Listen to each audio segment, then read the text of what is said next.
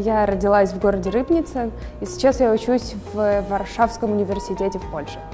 И здесь все сложилось, потому что у меня была мечта уехать в Польшу, и еще одна мечта – начать учиться. После окончания университета в 2019 году я уже начал думать о том, чтобы поступить куда-то в другое место. Я думаю о возможности поступления в Ригу.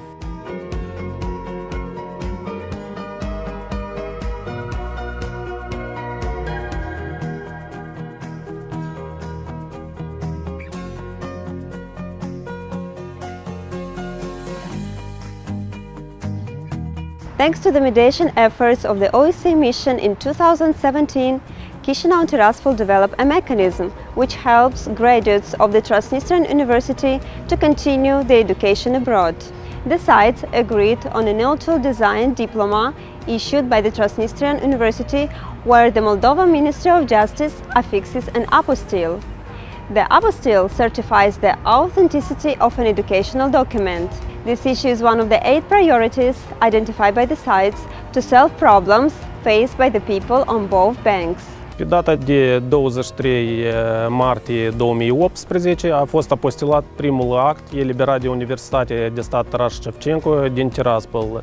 Cele mai multe acte spre apostilare se depun pentru a fi prezentate pe teritoriul Statelor Unite, Italiei și Bulgariei. Au fost apostilate 336 de diplome. Для меня это был идеальный момент, так как эта возможность появилась как раз в то время, когда мне это было нужно. Министерство юстиции в Кишиневе меня приняли сразу, так как и всех, без каких-то исключений, и очень быстро все сделали. Я получила электронную версию апостиля, которая была изготовлена специально для Польши. После проверки я получила решение о принятии меня в ряды студентов Варшавского университета. Actele pot fi prezentate spre apostilare de orice deținător al actului, fie de titularul actului, astfel că la depunere prezintă doar buletinul său de identitate și actul care urmează a fi apostilat. Мне очень нравится учиться в этом университете, так как Варшавский университет – это университет номер 1 среди всех университетов Польши.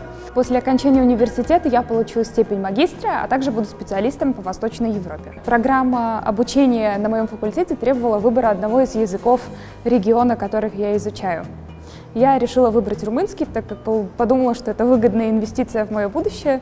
Я думаю, что подписание протокола об апостилизации между Тирасполем и Кишиневым дает хорошую образовательную возможность студентам, которые заканчивают Приднестровский госуниверситет имени Тараса Шевченко. И именно этот документ, то есть апостиль непосредственно, поможет мне осуществить мою мечту в будущем.